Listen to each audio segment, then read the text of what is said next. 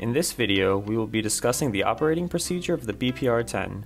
So I put BPRs have two operating modes. A set it and forget it mode, which can be utilized to operate the BPR at a static pressure without the need for a continuous gas source, and a continuous set point mode when a continuous gas source is available, which can be utilized to operate the BPR at varying pressures for processes which require dynamic operating pressures. To use the BPR in either of these modes, it will require a small adjustable wrench, a small flathead screwdriver, a BPR connect tube, and a gas source.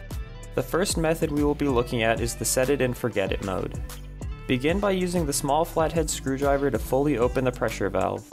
Connect the BPR connect tube and use the adjustable wrench to gently tighten it into the fitting. Connect the BPR to an external gas source at the pressure you want to set your device to, which for this example is around 5 psi. Turn the gas on and use the flathead screwdriver to gently close the pressure valve.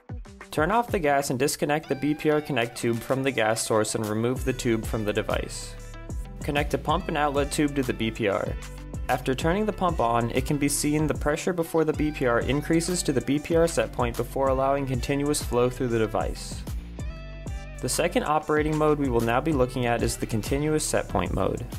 With the BPR connected to a gas source with the pressure valve open, it can be seen that the pressure before the BPR again increases to the pressure of the gas source before allowing flow through the device. However, since the pressure valve is still open, the gas outlet pressure can be increased, resulting in an increase to the back pressure of the system before flow resumes.